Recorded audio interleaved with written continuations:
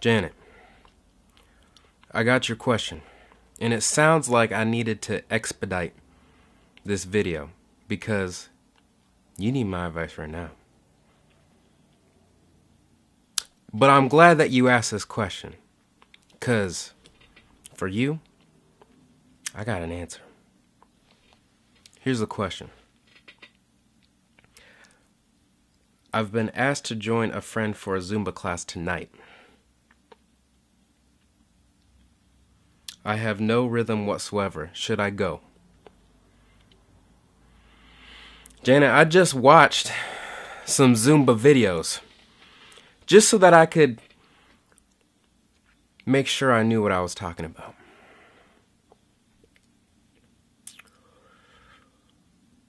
Oh, Zumba, Zumba, Zumba, Zumba. If you go to this class, you are going to look like you're going to look like the only person in a flash mob that doesn't know what they're doing. But like the kind of person that has shown up like every week to the rehearsals to do the flash mob, but they still ain't got it right. That's what you're going to look like in a Zumba class on your first day. In addition to that, I don't know, man. It seems like you might have to be able to dance like Shakira. Can you dance like Shakira?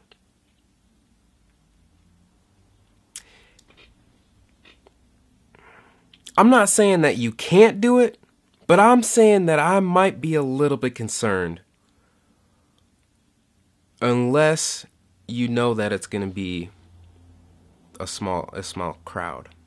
If it's not a lot of people in there, then just go have fun with it.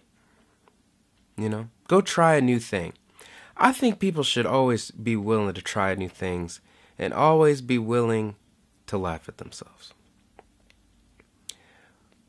But I would seriously consider just asking a couple more questions before you go, and it's a huge group of people and they all know what they're doing and you don't, because if it was me, I would probably say no. I would say, can we just do Pilates instead? Did you ever think about that?